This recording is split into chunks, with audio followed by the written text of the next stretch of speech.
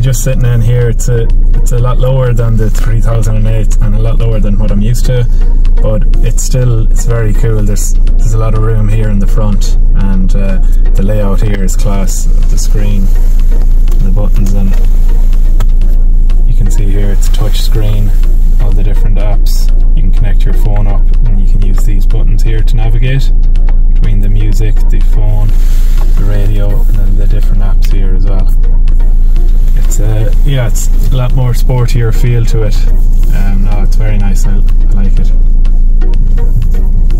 Again, there's a lot of leg room here as well, as there was in the 3008, which is great.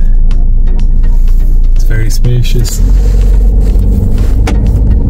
The steering wheel again, it's like the 3008 model. It has a smaller feel to it, but still very easy to control. It has the buttons here as well to navigate between the radio, the phone, the cruise control, the gears. This is the automatic version as well, which is very easy to use. I can feel as well, it didn't take long at all to warm up the car. I know some cars take a few minutes to heat up in cold mornings, but straight away, just once we put on the warm air there, you can already feel the car being heated up. I love how this car looks as well, from the outside and the inside. As I said, it has that more sportier feel to it.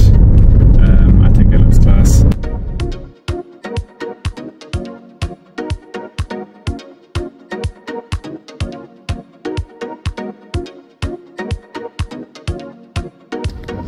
As well, like the 3008, you can see there's loads of room here, which is great for all the gear bags or shopping or golf clubs or whatever you need to bring. There's still loads of room in it without taking up any of the room from the seats in front.